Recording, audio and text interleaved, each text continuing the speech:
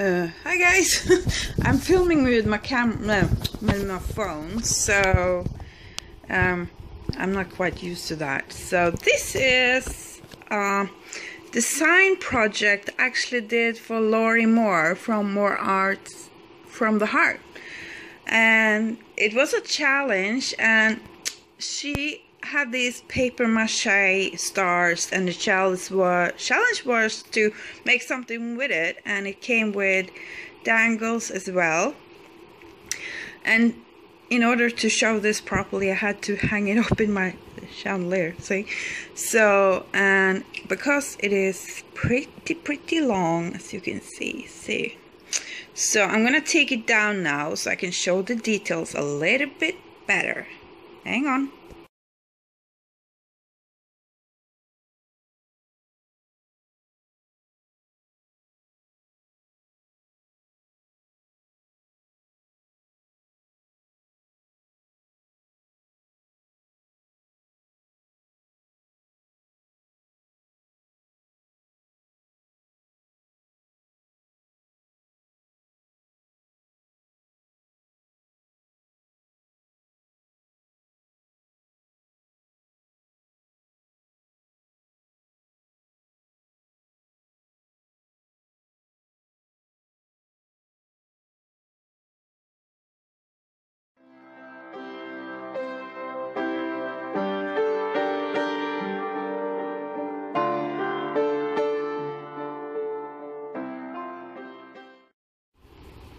Okay, I'm down.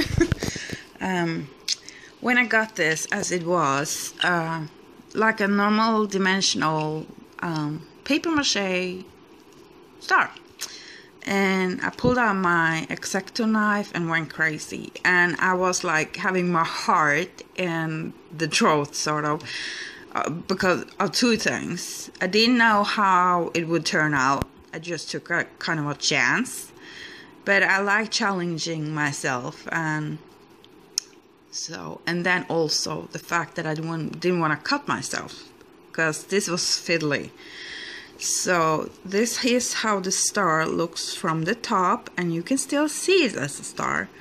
And on the bottom, let's see, I'm sorry, if you look, you can still see it as a star as well. But it came out to be like a jellyfish. Isn't that cool?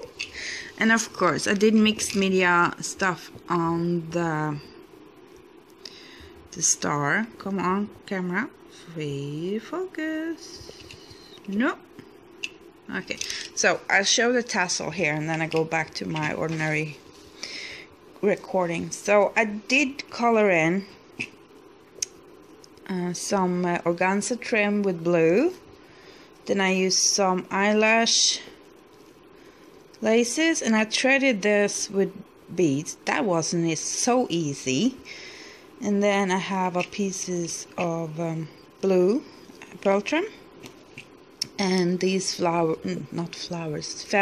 It's goose feathers, and they're so fun because when I got them, they were like more like this, and you take your finger and kind of run it against the stem of it, and it curls it up like that. So, and that is in Shabbylishious if you want to get that. So, and I wanted to, since this was like a sea theme thing, I used pearls that were either like crystally or with the aurora borealis. And the top here, that's the hanger that came with it, and I changed up some of the beads, and then it also came with a chandelier thingy piece on the bottom to put on the bottom here, but I didn't end up not using that. So I think it's pretty cool. I will go to my craft room now and take some pictures from this, because obviously my phone don't cut it.